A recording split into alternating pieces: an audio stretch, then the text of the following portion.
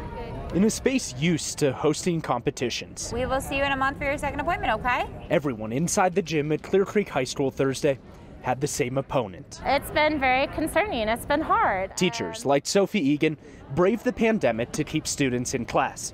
Just talking to her kindergartners about why they have to wear masks is a challenge. I'm wearing this mask because I love you. You're wearing the mask because you love me, and that's why we're wearing the mask. The vast majority of students in Clear Creek County now go to school in person.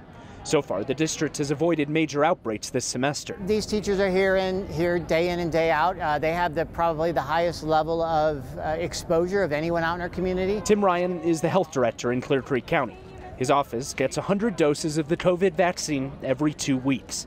With the number of people eligible for the vaccine expanding, it's become a challenge to decide how they'll use the very limited supply. As of now, we haven't received any additional vaccines earmarked for teachers. So the vaccine allotment we get each week, we're taking a portion of that and putting them towards teachers. Thursday, they were able to vaccinate about 70 teachers, half of the teachers in the county.